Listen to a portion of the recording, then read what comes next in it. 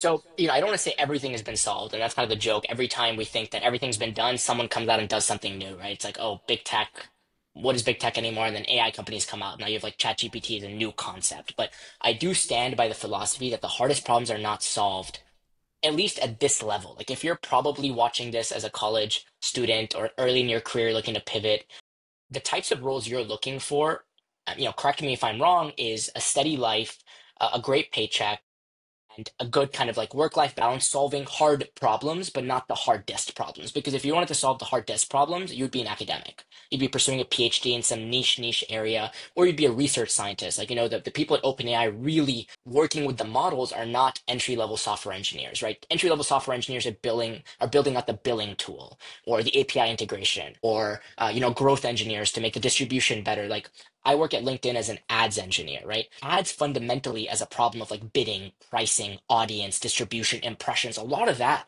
came from academic papers that someone at LinkedIn 10, 15 years ago implemented a V1 of. And now we just iterate on that. Nothing wrong with that. But software engineer today is about solving little problems. And the little problems might not be the most technical.